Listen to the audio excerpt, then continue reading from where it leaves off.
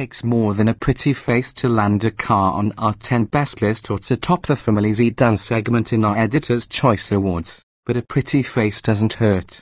Since the current generation Mazda 6 arrived as a 2014 model, its handsome Kodo design theme has earned mention right alongside the sporty handling dynamics, the value-for-money content, and the strong and efficient Skyactiv-G 2.5-litre four-cylinder every time a Mazda 6 has visited our offices. Now comes a mild update for 2016, but you'd be hard-pressed to see much difference from outside. Nor do the mechanicals change in any significant way. We're still waiting for the US market to see the diesel engine or the all-wheel drive option available elsewhere. So what's so sweet about the 16? The cabin, where a new dashboard, center console, and detailing surround what remain some of our favorite seats in the segment. The design themes are new to the 6 but familiar to Mazda fans who've admired the smaller Mazda 3, which we called out for having the best auto interior available for under $30,000. A little more upscale, where the previous interior wasn't ugly, it was plain, not the car's best asset.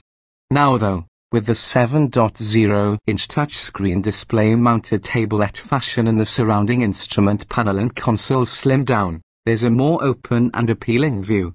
Our test example presented itself handsomely with a parchment leather interior and the top Grand Touring trim level, although the Grand Touring comes only as an automatic, negating the manual option we find so endearing in the Sport and Touring versions.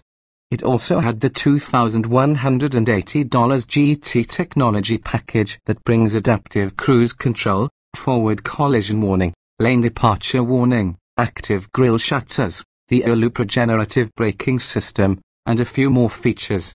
The MSRP is up about $300 compared with last year's equivalent model, but what you see and touch from the driver's seat would measure up against cars that cost 25 or 30% more.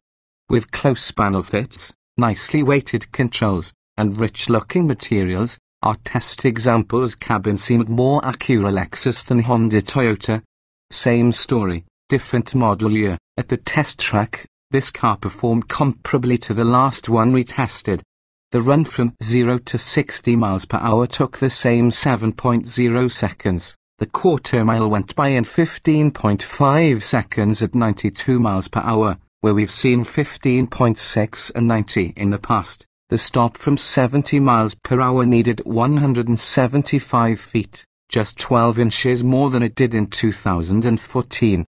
It cornered at 0.84 grams compared to 0.86 grams in the earlier car, which had more miles on its tires and was tested on a warmer day. More importantly, it felt as good as ever, solid, tighty down, and responsive. Our 2016 example weighed a little more, perhaps because it had the technology package the previous car lacked. We could have wished that the extra weight, 69 pounds to be exact, had been invested in more sound insulation for the prettier cabin. Compared to like-priced cars in our fleet that week, the Mazda 6 seemed to be louder inside, demanding more volume from the audio system to overcome engine noise and road roar. Measurements seem to support that subjective impression. At a 70 miles per hour cruise, the 69 decibels measured is okay and the same as in 2014, a bit louder than some competitors, but not by much.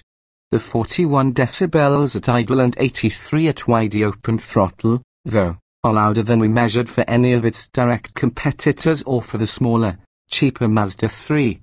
That wasn't true in 2014, but we don't have much explanation to offer. Despite this, the 6 retains the greatness that landed it on our 10 best list, and it is an even nicer interior than before. A previous version of this story made mention of a digital clock malfunction. Mazda was aware of the issue and assures us that the problem was isolated to this pre-production example.